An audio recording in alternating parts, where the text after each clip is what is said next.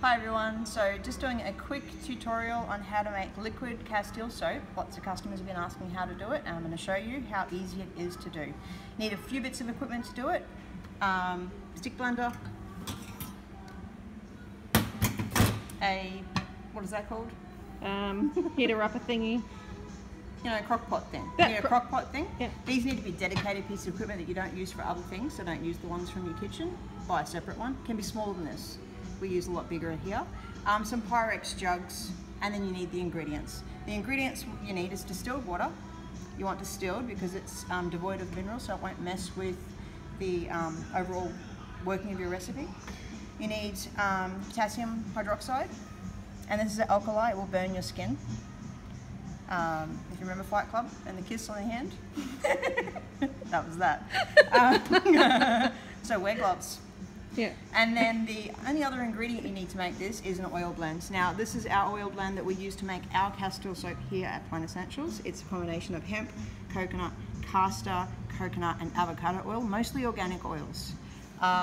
It's already blended out to work for this recipe. Now the first thing we have to do, and then we're going to pause and come back, is we just need to make the lye, and lye is a combination of the right amount of water with the right amount of potassium hydroxide. So water first, and this recipe sheet will be posted with the blog, so you can actually just download it and make it. So we need 140 mils of water, or grams. I always work in grams.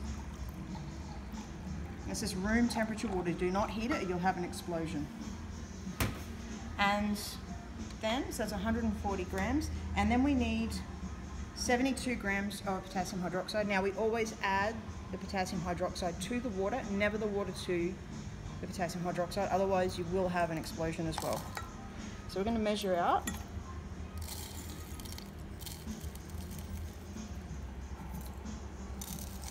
And I'm just, putting them onto a plastic spoon there, so you can use plastic or wood, but just so it doesn't sort of splash up. Yeah, never put your face over the jug. That's exactly right. It does actually produce gas that you don't want to breathe in, so you always just stand back, don't have your face over the top of it when you're doing this. Now with the same spoon, I've made sure that those ingredients are the exact right amount, and you'll hear it sizzle maybe. And it's actually heating up, and that's a reaction that's creating lye. So it's quite murky looking, and if you're scraping the bottom, you can feel, well I can feel, the potassium hydroxide sticking to the bottom of the jar. Once you stir it up like that, it will mix through really quickly, and it's now suspended and reacting. So now, we leave that to sit out of reach of animals, children, or anyone else thinks they're going to drink it. If you want, cover it with the chucks, but I'm going to leave it like that, let it go to room temperature, and then we'll do the next step.